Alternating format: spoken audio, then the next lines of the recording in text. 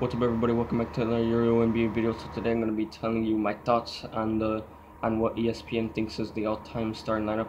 So basically, on social media they posted a picture of what they thought the all-time starting lineup is.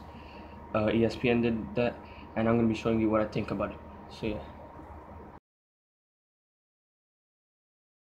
One of the excellent trash talkers, and we say that with affection. Bird with the script of Petrovic. Magic with the look away, try to take it all the way. Pippen with the rebound. Got it over Frankovic. Frankovic playing with. So yeah, ESPN had Magic Johnson at the point guard. This is a reasonable pick. He's an all-time great. He's a 5-time NBA champ. He basically led them to the 5 championships by himself. Think about it. Like Kareem Abdul-Jabbar was there. I mean, he was aging. He wasn't that good as he was as a Buck, and he had like a good supporting cast. But like he basically did it by himself. That's what I think.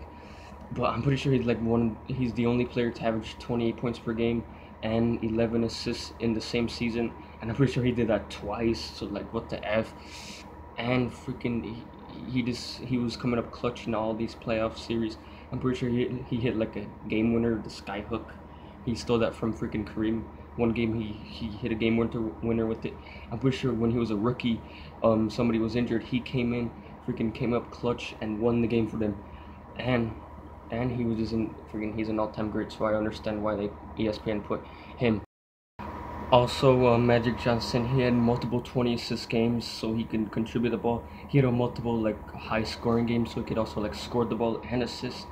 And I'm pretty sure he won a All-Star Game MVP. So even when the competition is literally all All-Stars, he still comes up clutch. So yeah, I understand why ESPN put Magic Johnson at the point guard on the all-time starting lineup.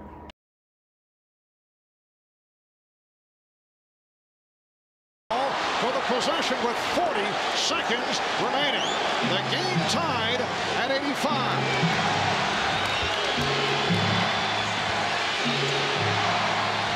On the shot clock. Pippen backing Hornacek. Here's Jordan. Yes! Michael Jordan from straight away. Army bumps. Can't get through Williams. Back to Jordan. The 3-ball for Michael. Want him to take their player to the rack. Another 3-ball by Pierce. That time, loose ball. Stackhouse has got it. Give it back to Michael. Fake on the 3. So yeah, at the shooting guard, the ESPN put Michael Jordan. I mean, this is an obvious pick. He's the greatest of all time. When he was a rookie, he averaged 28 points per game.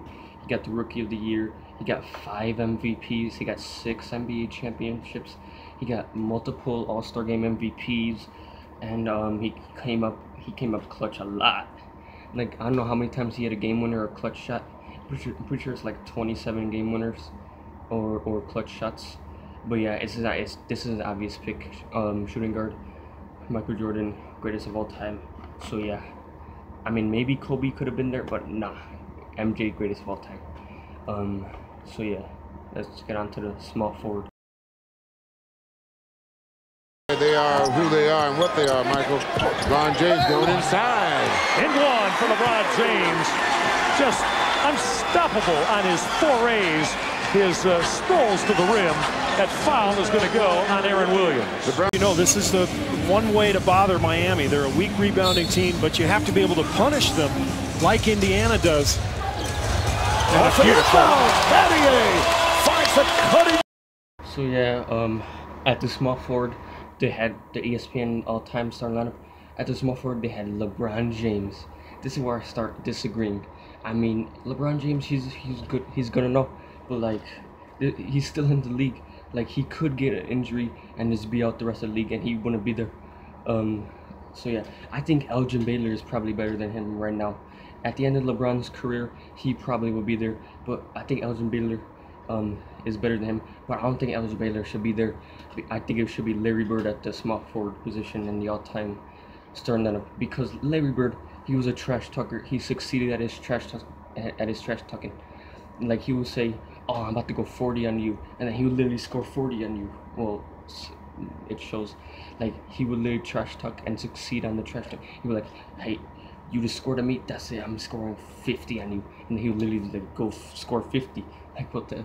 And then Larry Bird, he's an all-time great. He freaking scored like multiple high-scoring games.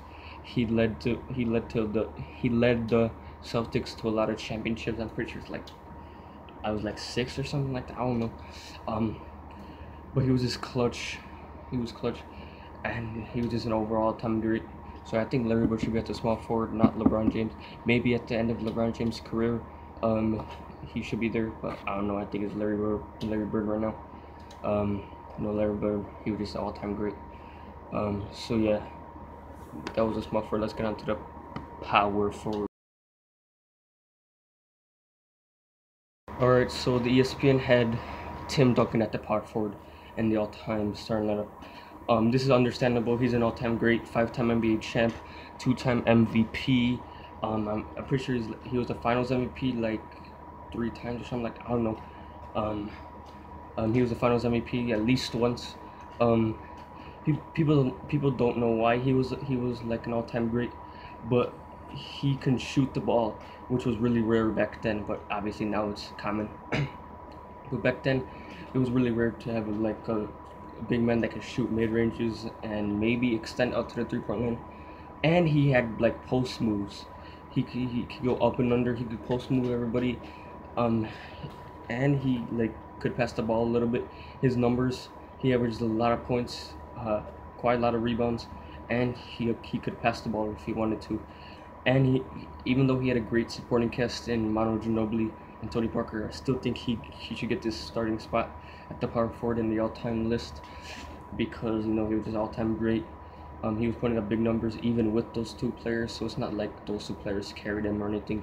If anything, Tim Duncan carried those 2 players, Tony Parker and Manu Ginobili. I'm pretty sure one of his rings was with David Robinson, and in my opinion, freaking Tim Duncan outplayed David Robinson in the finals where they won that championship together, because David Robinson couldn't win their championship like by himself without Tim Duncan. I mean, it could be argued that he had like no supporting cast like Tim Duncan did. Tim Duncan had Manu and freaking Tony Parker. So yeah, but I still think Tim Duncan was a little better than David Robinson, especially since David Robinson was aging when they got that championship. But yeah, I agree with the power forward on this list. It should be Tim Duncan in my opinion. So yeah, let's get on to the center.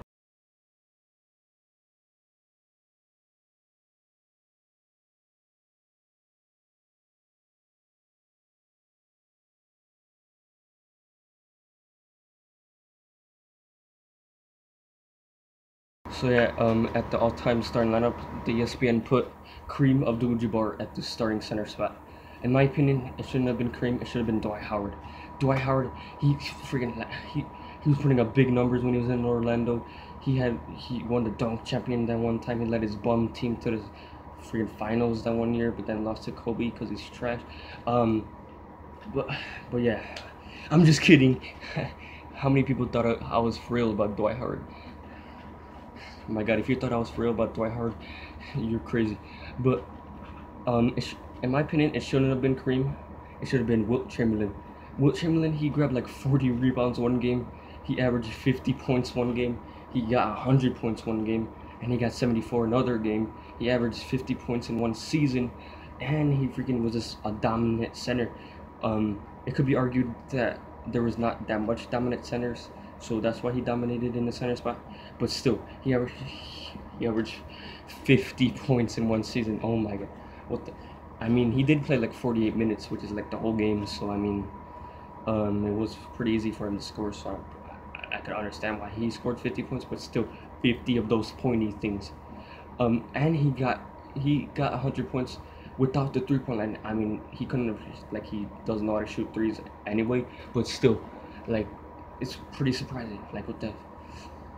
But yeah, I think it should have been Wilt. He just dominated. He dunked on everybody. He just was grabbing all the rebounds, scoring all the points. I'm pretty sure the only reason why people don't put him in the all-time centers is because he only has 2 rings, and like Kareem Abdul-Jabbar has 5. Shaq has 4 rings and Bill Russell has like 11 rings. So yeah, people don't think people don't even consider Wilt to be on the center's all-time list because he only has 2 rings, and you know Shaq has 4, Kareem has 5, Bill Russell has 11. So yeah, but I think he should be in the starting spot. Then it should be Bill Russell number 2. Then it should be Kareem number 3. So Kareem's not even the second pick that I would have at this starting center all time. But this is just my opinion, so I don't know. So yeah, that's gonna be all for this video. Hopefully you guys enjoyed. Please like, subscribe, comment, share, and I'll see you next time.